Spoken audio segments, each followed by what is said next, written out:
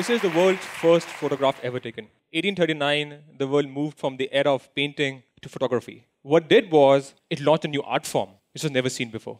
We jumped to 2005, the era of film photography, digital photography. This one piece of device, a smartphone, a camera on a smartphone, combined with the advent of YouTube, with the advent of Facebook, transformed our world. Our world now looks like this. The question next is, there are about 3.5 trillion photographs in this world.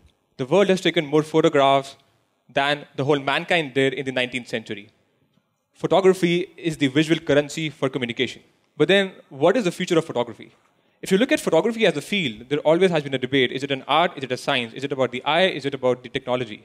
Well, you can never take away the art away from photography. It's always about that moment that you want to capture. But having said that, from the ages of the darkroom to right now to Photoshop, the technology has been a central aspect. What has not changed is this device, this camera. Still has a lens, still has a sensor, and has not changed for the past 100 years. We want to change that. We want to take the world to a new era of picture making. Now, what makes a beautiful picture? This is a beautiful picture. Is this because shot by an SLR? Well, it's very high resolution. It has a depth of field effect. Is it the lighting? Well, it's all of it. One of the major aspects of filmmaking and photography is the focus.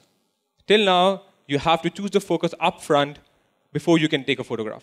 In this picture, for example, I want to shoot on this lady, but I missed it. There's no way I can recover it back because I've never captured that information. At the Media Lab at MIT, we made a technology in which you can print a piece of mask within a rupee, open up your SLR, put it inside, click a photograph, and from this photo, you can convert to this photo.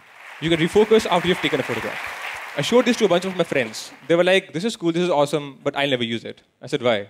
Because I want this on my smartphone. I moved to India to set up the Media Lab India program and decided if you really want to promote this culture of interdisciplinary learning and creation, you need to show that cool tech can be done in India. We took the technology, worked with a bunch of students, and made it on a mobile device.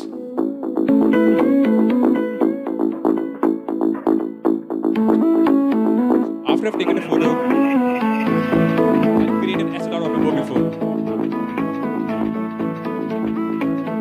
You have all heard of Instagram. Imagine Instagram in 3D. I click a photo, tap on the lady, and do color filter.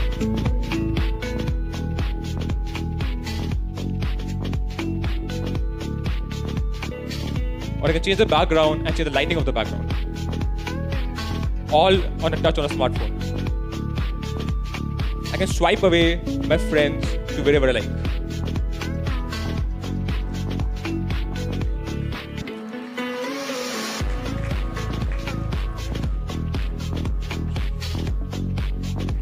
So all this is possible because of this new camera technology right on your mobile phone. At the Media Lab at MIT, we have a saying called demo or die. That if you can't demo your product on stage, then you might as well perish. So let me just bring a brief demo of this technology on the stage and show it to you. Over here, the guy in the background is in focus, and the lady in front is completely out of focus. I can tap on her and change the focus right on my smartphone. What I can also do is, I can take this new form of photography